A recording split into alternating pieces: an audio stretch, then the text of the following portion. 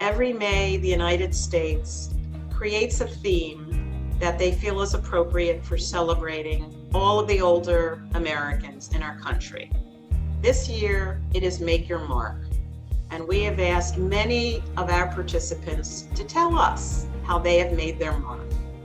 I wanted to share with you that it was my paternal grandfather who inspired me in the first place to become who I am today, a geriatric social worker for the last 37 years. And all of you, for the 22 years that I've been at the JCC, continue to inspire me and have confirmed what my grandfather taught me a long time ago, that you have made your mark. Many of you have suffered 2 world wars, many of you pandemics, some of you persecuted, had to leave your countries of origin and start all over anew. And Tom Brokaw called you the greatest generation. And we at the JCC, and especially in the Adult Culture and Judaic Department, we think you are the greatest generation, for sure. Look at how creative you've been and inventive, and you've educated your children and grandchildren, and you have brought the country to where we are today. A day doesn't go by when I don't hear from one of my staff or somebody at the JCC that, wow, so-and-so really inspired me, or you're so lucky to work with that population, and we really do believe it. So what we did is, we know you've made your mark, and we want to celebrate you. When we had our meetings, when we have our online programming, we asked you, and many of you shared with us, and we recorded it. So we are now going to show you how you feel you've made your mark, and for you to know that you're continuing to make your mark. We are proud and humbled to be with you, to love you, to miss you, and to also hope to see you soon. Happy Older Americans Month. You have made your mark. Thank you. I have been a member of Temple Sinai Sisterhood for as soon as in fact, I'm a founder of the synagogue. That alone is making my mark. I mean, that will go down. I am a founder of the synagogue. I am one of the first sisterhood presidents. And what I went on to be was the branch president for Southern New Jersey. And I feel like that was the height of when I think Mark was how, well, founding the synagogue and going on to things with the sisterhood. Yes. That's wonderful. Well, I would like to say that I made my mark by being a wife and a mother and people that I'm very proud of.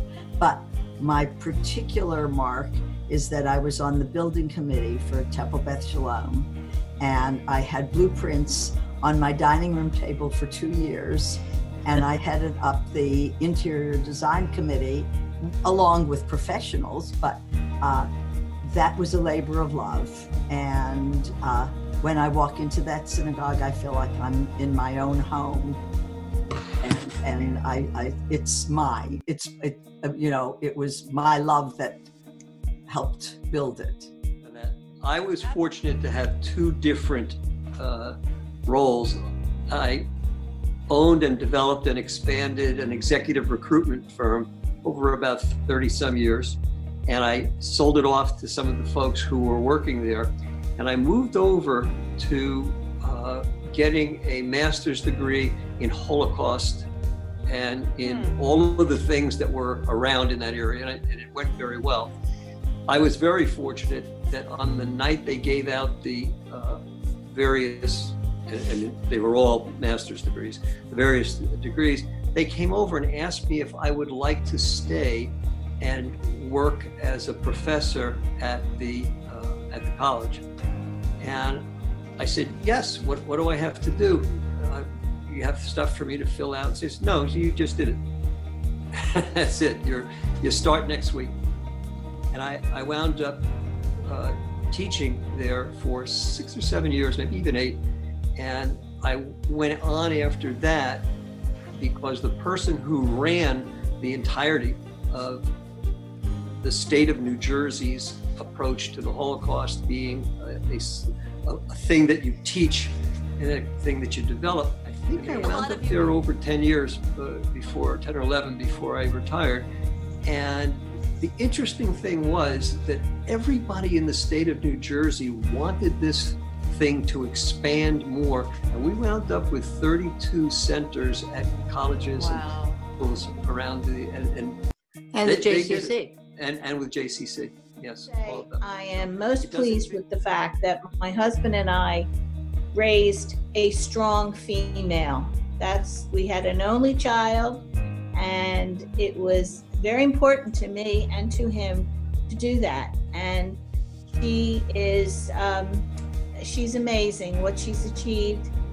She's an upper level manager at 39 in electrical engineering, same field as her father.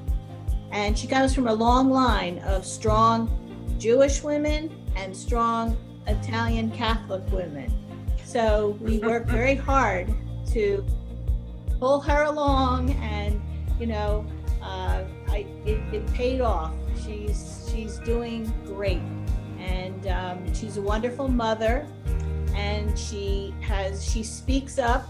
She has done that since she was in high school. She was reading on the altar as a lector, and from then on she's led meetings with corporate executives twice her age, and she's done very well, and I'm proud of that. Well, I came to New Jersey and started teaching. I had 1 year in Willingboro, and then came down to Cinnaminson and taught there for 43 years.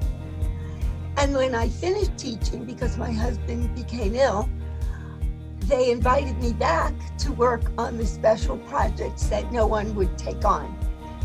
So I, in later years, after teaching in the regular classroom, I became a teacher of gifted and talented. And I did things that were kind of unusual, like I would have had my 35th annual invention convention this year. And a program called Brain Drain, where I involved 10 school districts with their kids in problem solving. And things like a water festival that was my 18th annual. So there are things that I've done that have impacted really a couple thousand kids. And many of them are still in touch with me.